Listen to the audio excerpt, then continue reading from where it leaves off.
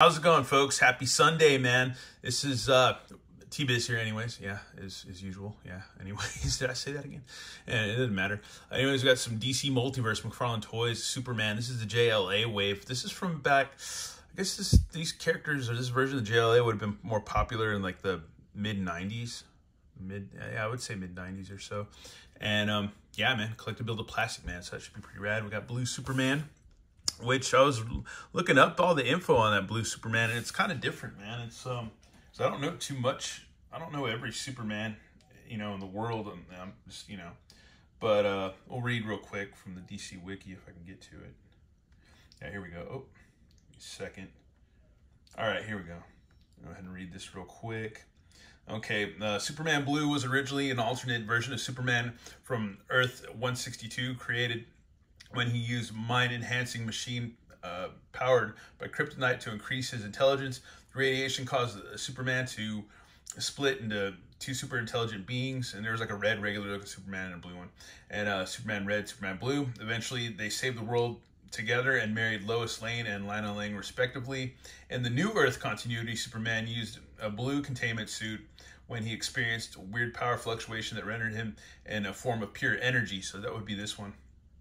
And he found that he was considerably faster, intangible, and able to interact with computers in this energy form, and lost his vulnerability to kryptonite.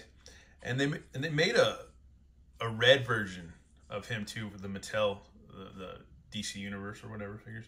And then in the New 52 reboot, Electric Blue suit is shown inside a display case at the Fortress of Solitude. Clark's son, John Kent, received similar powers after being exposed to Lazarus resin during the Lazarus event. Superman Blue was created by Leo Dorfman and Kurt Swan, first appearing in Superman numbers 162, 1963.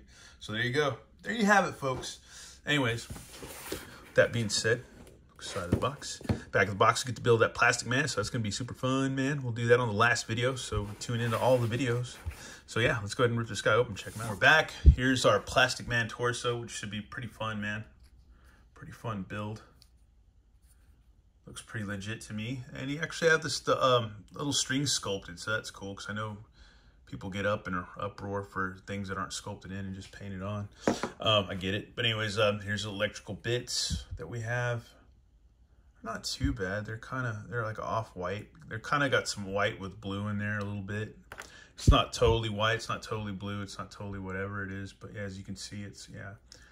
Or just clear plastic with a hint of blue. And these are always fun or weird or awkward to put on, but whatever. And then we got our ye-old collectible trading card, which has got our long-haired Kal-El or Superman or whatever. But it's pretty much the same bio of Clark Kent or Kal-El or whatever. It's pretty much the same bio we've read 1,000 times on this card. And here's our figure, our Blue Superman, or Superman Blue.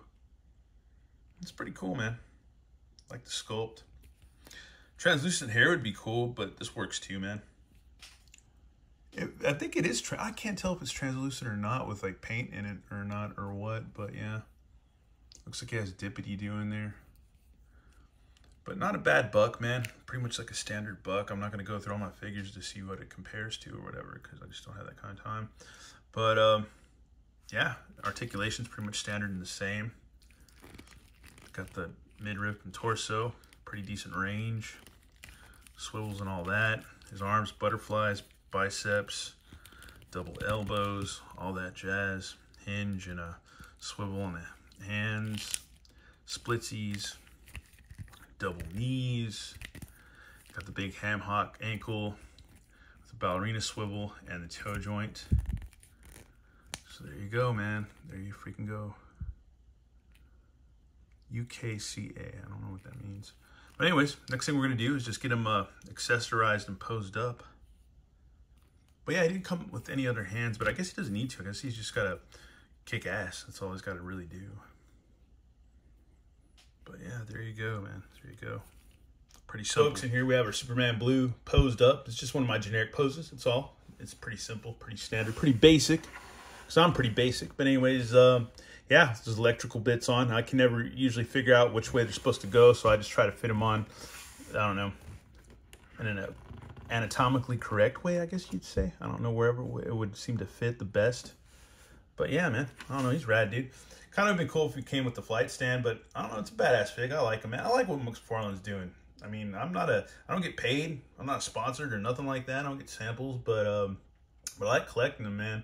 And I like building my DC collection. My DC collection probably beats out my Marvel Legends collection big time.